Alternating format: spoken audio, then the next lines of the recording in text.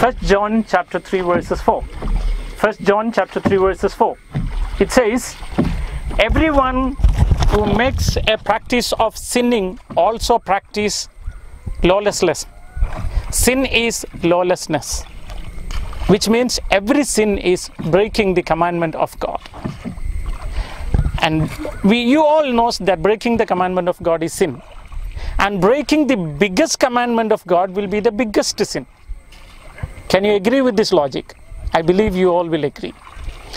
And if breaking the commandment of God is sin, and breaking the biggest commandment of God is the biggest sin, we should know what is the biggest commandment of God. I will read that also from Bible. That is from Matthew chapter 22 verses 37.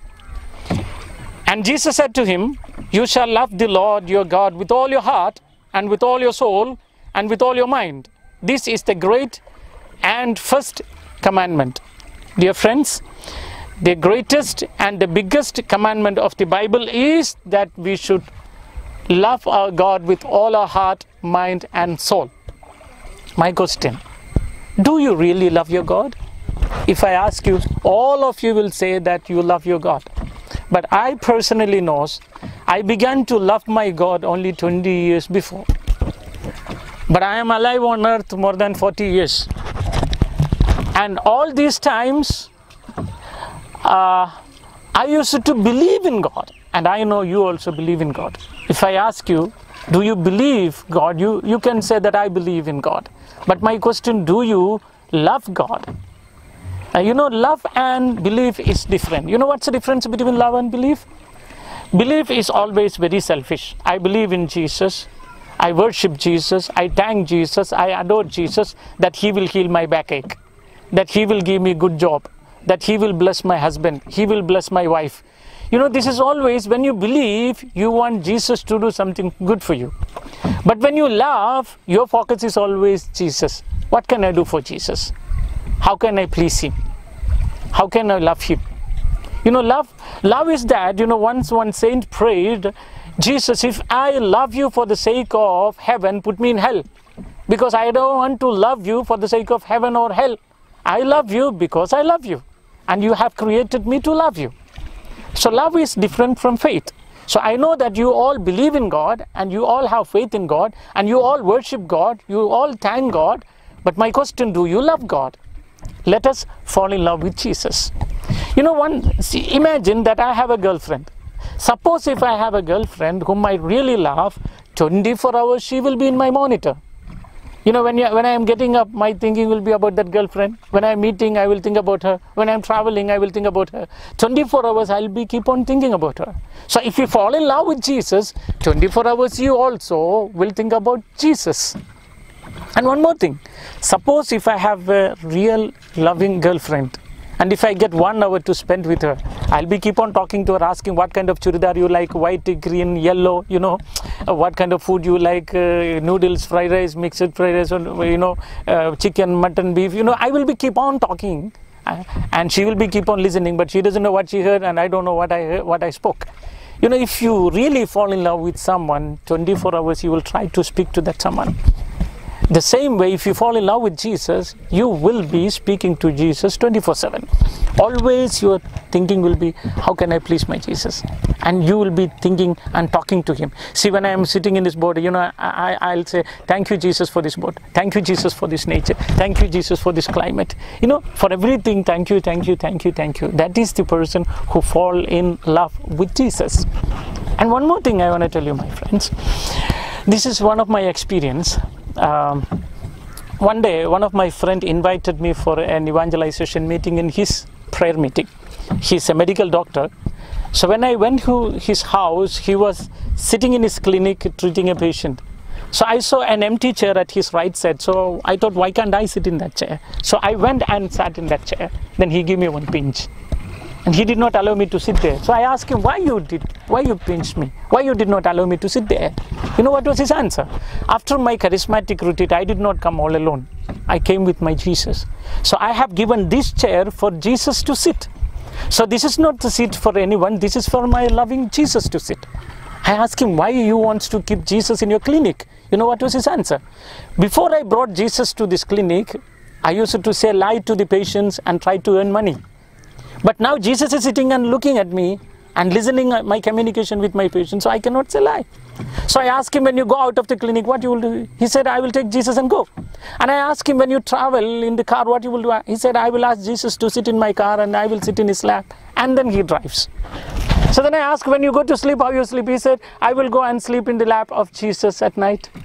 And I said, when you get up in the morning, what you will say? He said, I will say, good morning, Jesus. And I was so happy. And you know what he said? When my wife gave me a cup of coffee, I will say, Jesus, thank you for this cup and thank you for the water. Thank you for this tea powder. And especially thank you for the tea plantations of my country and from different country where people are working. And if I get a soap, I will thank for the company of that soap and for the people who work behind the soap. You know, for everything, thank you, Jesus, thank you, Jesus, thank you, Jesus. It was an eye-opening for me. I also thought, why can't I also fall in love with Jesus and say, thank you, Jesus, for everything? So you know what I did? I said, Pastor, I want to take Jesus with me also, how you did the same way. Then he held my both hands and we both prayed. And our prayer was very simple. We prayed, Jesus, please come with me also, how you are with this pastor. And you know, I took Jesus, went for a convention. That day there was visible major miracles. A layman got healing and a deaf man started listening. And I was so happy because I only imagined that Jesus is with me, but in reality I could see the visible miracles. And you know what happened? After 3 days of my convention, I left Karnataka and coming back to Kerala. On the way back to Kerala, I was sitting in Mangalore railway station. After a few minutes, I saw one of my friends. Hey, Bala, where are you from? And you know, I began to speak to my friend, forgot Jesus, I got in train. Came to Chalakudi, then only I remember, oh, I took my Jesus from his house, but I forgot him in railway station. That was a Mangalore railway station. And I called my friend saying, Pastor, this is what happened. I took Jesus from your house, but on the way I lost him. What can I do? I asked Jesus what to do. And I asked my friend what to do. I lost Jesus there. Then friend said, you go back to Mangalore railway station and say sorry to Jesus and take him again. So you know, with my mind, I closed my eye and in my mind, I went to railway station. I saw Jesus sitting under that badam tree where I lost him. I said, sorry, Jesus, please come with me. I took Jesus and came back again. Then you know, I began to enjoy my Jesus wherever I go. I used to take him and I used to speak to him. And after a week, one of my friend, a priest called Father Xavier Arul Raj, he's from Thoothukudi, he called me saying that, brother, please come to Thoothukudi for a convention. I said, Father, how can I come? You are calling night and I cannot reach. He said, 10 o'clock there is a bus from Cochin KSRTC depot. So I went to Cochin to catch a bus to Thoothukudi. You know what happened? When I got into bus was fully packed. And last there was a seat for 6 people and there was one seat empty at the right side. I was so happy I got, but when I sat in that seat I felt very sad because last seat, no pushback, it's not an Airbus, no AC and full of crowd and whole night journey. Tomorrow I have 3-4 sections. So feeling very sad, I don't know what to do. Suddenly I remember about how to take Jesus. You know what I did? I closed my eyes and said, Jesus, please come with me in this bus. You sit in the seat, I will sit in your lap and we will go together. If there is any gutter, you be my shock absorber. You know, I spoke to Jesus very happily and suddenly a kind of warm feeling for my chest and I could not control that pain. It was burning my heart, you know, and I was so taken up and I don't know what to do. So I stood from there and went in front. After a few minutes, I became all right and I came back and sat in the same seat. Again, the same warm feeling, I could not control myself, so I stood and went again. And then the conductor called me saying, hey, that's not your seat, don't sit there, you come and sit, otherwise finally you won't get any seat. When he was keep on talking, the bus jumped in front. Everybody fell down, even I fell down. When I looked back, from behind another bus came and made accident with our bus. And all those who were sitting at the last seat died on the spot. 1 minute before, I was one among, and especially I was the last right hand side and the person who is in front of me also died. My question, today if I am alive to speak to you, I believe that day I have taken Jesus to that bus. You know, my brothers and sisters, when you're listening, I want to tell you, please take Jesus wherever you go. Tonight, you try to sleep in his lap. When you're getting up, you say, good morning. When you get a tea or coffee, rice, whatever, you say, thank you, Jesus. Thank you, Jesus. For everything you say thanks. And if you can fall in love with Jesus like this, you are obeying the biggest commandment. Love your God with all your heart, with all your mind, with all your strength. You know, my brothers, once when we read John chapter 21, 16, 17 and all, we read a lovely paragraph in Bible. Jesus asked Peter, do you love me more than everyone? When I sit in this boat, I remember Peter and the Galilee, you know. It's lovely. Jesus is asking, do you love me more than any of this? And you know what was his answer? Yes, Lord, I love you. Jesus was not satisfied. Again, he is asking, do you love me? Jesus did not ask, do you believe me?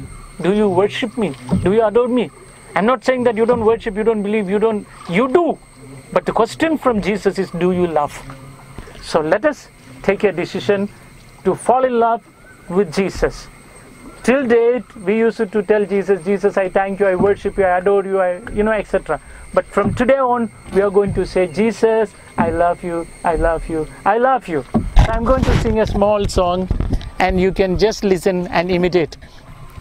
Jesus, Jesus, Jesus, I love you, love you, love you. With all my heart, with all my mind, with all my strength, I love you. Once again, Jesus, Jesus, Jesus, I love you, love you, love you. With all my heart, with all my mind, with all my strength, I love you.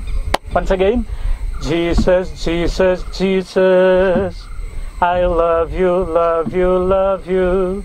With all my heart, with all my mind, with all my strength, I love you.